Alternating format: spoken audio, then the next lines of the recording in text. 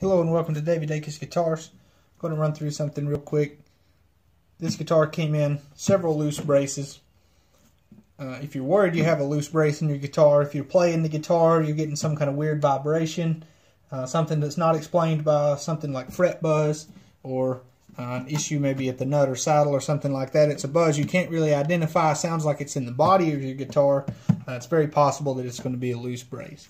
This one came in with several. I've already had one re-glued up here, and I'm going to show you how to identify where the loose braces are.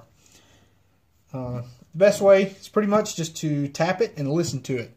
You can usually hear the surface contacting the brace up underneath. So let me let you hear what it's going to sound like right up here on the fixed one.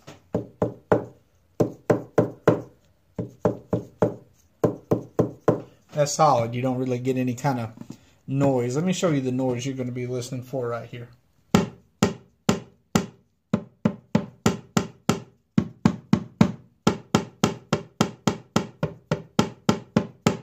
And again, here's the one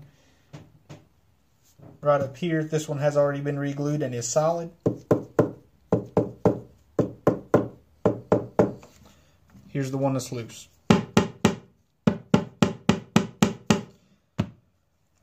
As far as repairing it, you can take it to a local guitar tech. They can take care of it for you.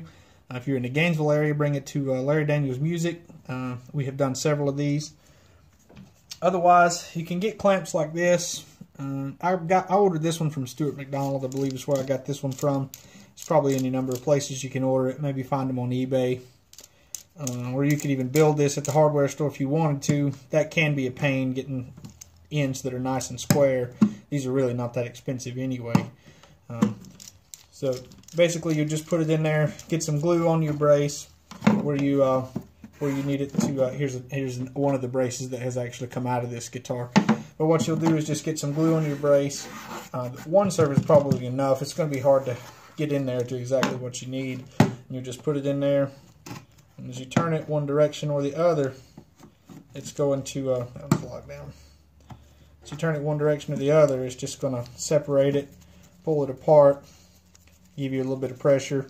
You don't want to pop these things too much. You really don't need a ton of pressure to re-glue the brace up in there. You don't want to do something like push your top too far up and maybe separate the next brace beside it. You just need enough pressure to hold it on.